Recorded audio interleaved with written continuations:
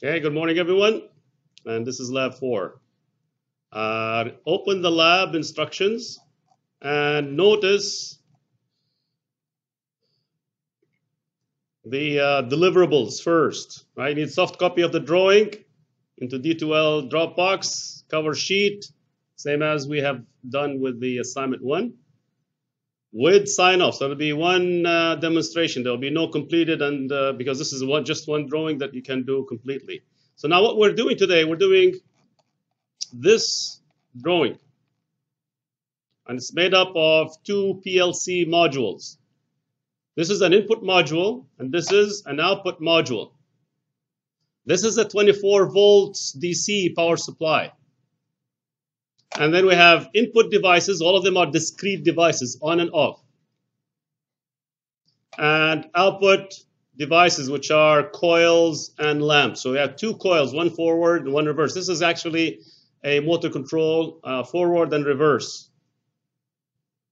Now what you see here is a picture of a ladder logic. This is the way we program PLCs, or at least one of the popular ways. There are other languages, but the most popular is this one.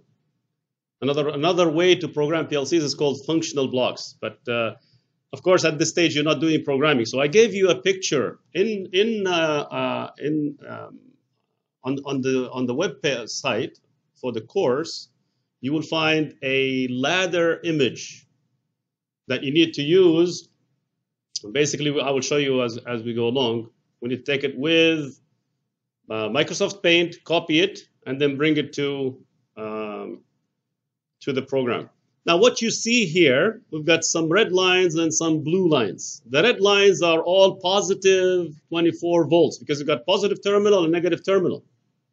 And the negative terminal going to various locations. So the field devices on the input side, one side of the field device, input device, is connected to a terminal. Notice the terminal numbers, or terminals have numbers. So this is terminal 0, terminal 1, and so on.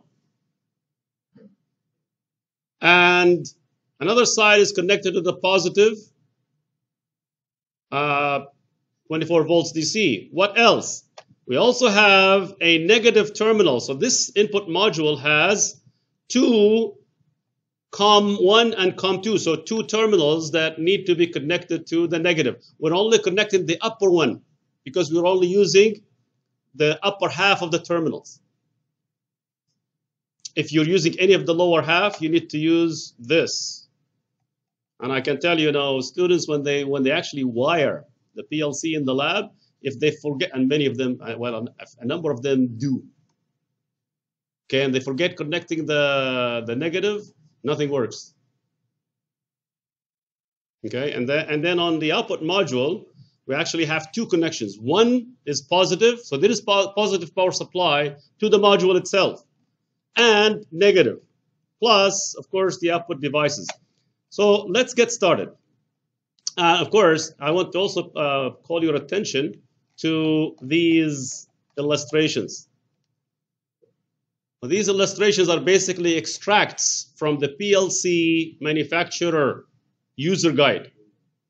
So the manufacturer of the PLC that we're using is formerly Allen Bradley. It's now Rockwell Automation. Of course, two things I want you to pay attention to in these pictures. First is the module number. Yeah, Abdullah. The module number. Secondly, this is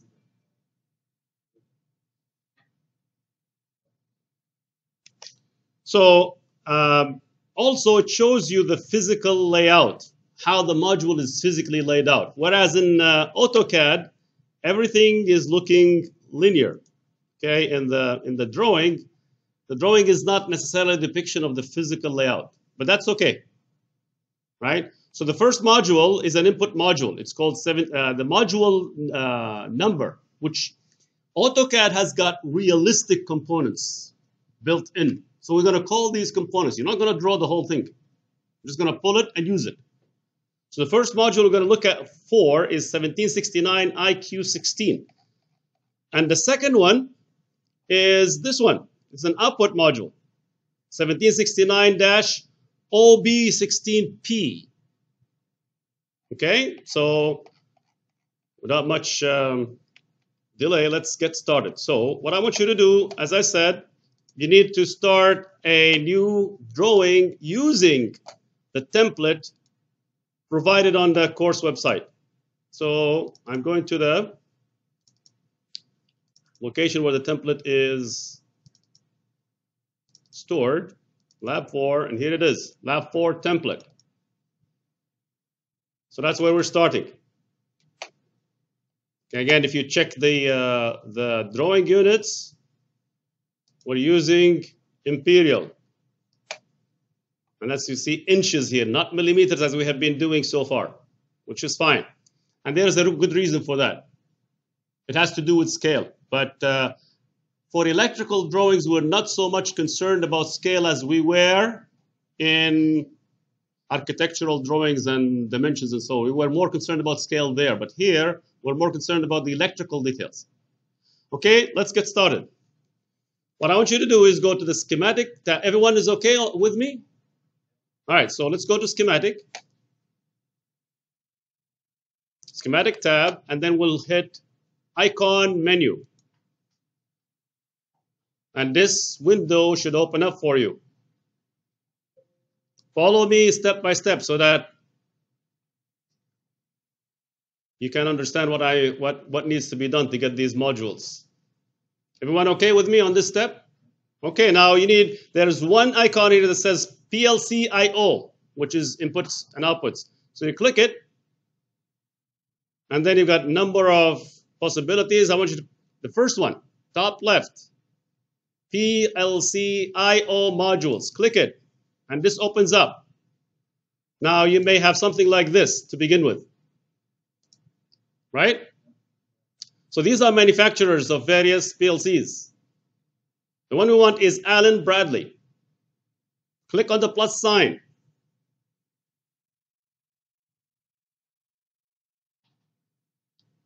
And then look for 1769. Click on the plus sign. 1769, click on the plus sign. And then look for discrete input. Click it first so you can see the plus sign. Then click on the plus sign. Here's the one we're looking for. 1769-IQ16. That's the one we've seen on the lab instructions. Everyone okay until here? Okay, so you just say okay, and then you got this. Now, we want to keep it a little bit off, but we can make adjustments later on. Yes, Yanur?